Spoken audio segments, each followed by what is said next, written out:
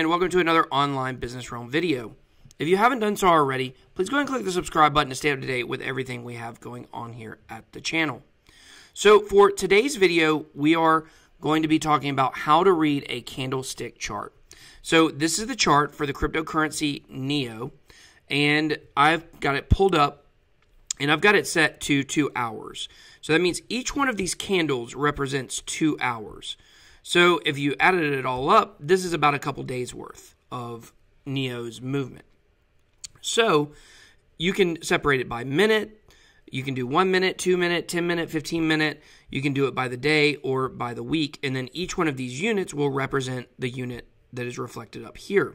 So right now, we're not going to be worrying about the yellow line. We're not going to be worried about the purple line or the red line.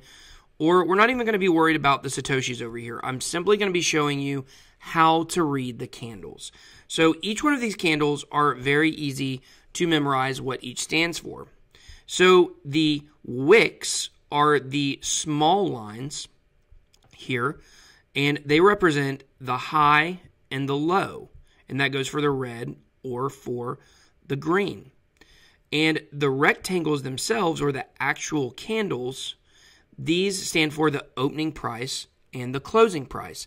So on a green candle like this one, the opening price is the bottom and the top of the candle is the close. So since we have it set to 2 hours, that means in this 2 hour time period, at the beginning of the 2 hours, this is where it was. And at the end of the 2 hours, this is where it was. For the reds, it's the opposite. If it's a red candle, you know that the opening is the top and the closing is the bottom. So it's very easy to read these candles, and now you can kind of look and see how you read them throughout the 2 hour time periods. So like here, there were a lot of losses in a row. Here, there were a lot of gains in a row.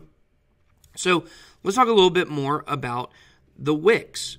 So this means that within this, for this candle right here, within this 2 hour time period, even though it opened here and it closed here, within that 2 hour time period, it actually dipped even lower down here, and the high was actually up here.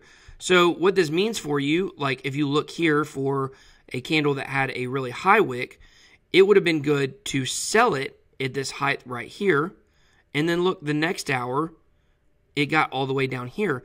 So if you could have just sold this, if you could have sold NEO right here, and then bought it again down here, then you would have made probably a pretty significant amount of money if you had, maybe a few $1,000s into this. And this, when you see a high here and a low here, you know that that is what we call the dip. It's when basically a cryptocurrency takes a sharp drop, but then it comes right back to where it was. So obviously, if you look over here at the red candle and you see that at one point it got up here, but then, so it opened here, it went up, but then ultimately it ended way down here, then of course you're not going to want to sell it at the low price. So reading the candlesticks is very easy. This is a screenshot from Binance. Binance uses the candlestick charts. A lot of other places use different kinds of charts, but a candlestick chart, learning how to do this will not only help you in cryptocurrency, but also just regular stock trading as well, because a lot of stock websites use candlestick charts. So I hope this video has been very helpful. Like I said, we're not focusing on anything in this video other than just the candles.